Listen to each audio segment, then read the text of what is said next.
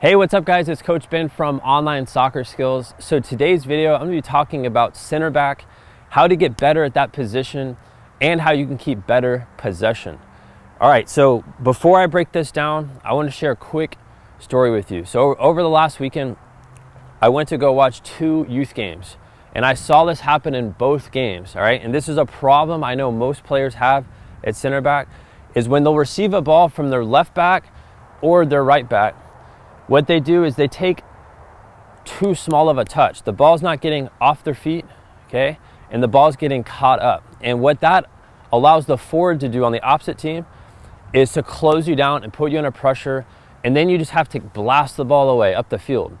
And that's not the way I want to teach you how to play. I want you to have a lot of possession in the back, and I want you to be calm. Every time you receive the ball, we want you to be calm with the ball. This way you're relaxed, and this way you want the ball, all right? And there's 2 types of center backs out there. There's a type 1 is the player who's gonna get it and just crush the ball up the field and lose possession. And when you do that, you're making it harder for your own team because now they have to play defense again, all right? Or you can be a smart center back, get the ball, look to possess, even look to attack out of the back, all right? And if you watch any of the top pros, this is what they do. They always are calm with the ball.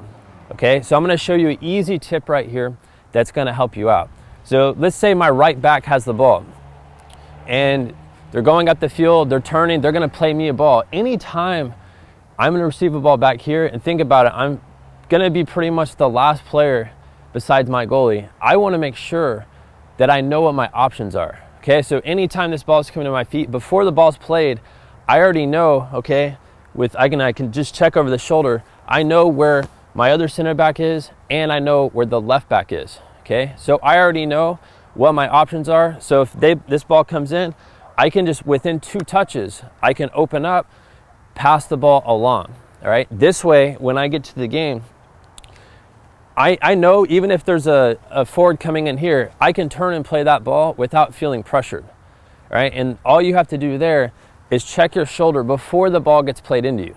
Not after the ball gets played, because if you look after the ball gets played, all right, you're gonna lose track of where the ball is, okay? So you gotta know where your teammates are, all right? Number 2, it's all about your first touch, okay? So if I have a poor first touch, if it's leading me back this way and I wanna go this way, then I'm gonna be off balance playing that ball, all right? And if I have someone closing me down, they're just gonna jump on that first touch if I have a poor touch there, right? So this is all about taking your first touch where you want to play the ball, okay? And that's going to allow you to keep much better balance when you pass the ball to your teammates, okay? Now, finally, let's say my right back plays me the ball, all right? I have it here, and there's another forward that's in between my next center back and my left back. Well, then I can look to play a chip over that player straight to my left back in the air, and that's a ball you have to get used to being able to play. And again, when I saw those games the other weekend, I'm seeing a lot of players having a lot of problems playing 20 to 30-yard balls, either on the ground or in the air. And if you want to practice that, right, it's very simple. We have a bunch of videos already on YouTube that can show you how to play a driven ball or a chip or a 30 to 40-yard ball. You can just go search that there. But that just comes down to technique and repetition.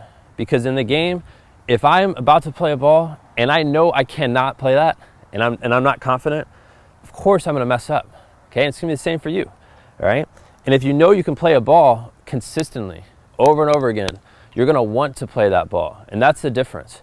Wanting to play it and knowing you can do it versus thinking that you can't, all right? And that's a mindset that you have to develop, and that's gonna come through training, right? So an easy drill that you can do, this is something that you can do with a wall or with a teammate. You might need 2 teammates for this, is you could have a right back knock a ball into your feet, all right, and practice getting in the motion of checking your shoulder, okay, opening up, quickly playing a ball back to your center back or across the field, all right? And this way you can work on your range of passing, okay? You don't want to just play a 5-yard ball every time. You could try to open it up, play a 30-yard ball across the field, or you could try to play a diagonal ball to your outside mid, okay? And this is something I want you to get really used to doing.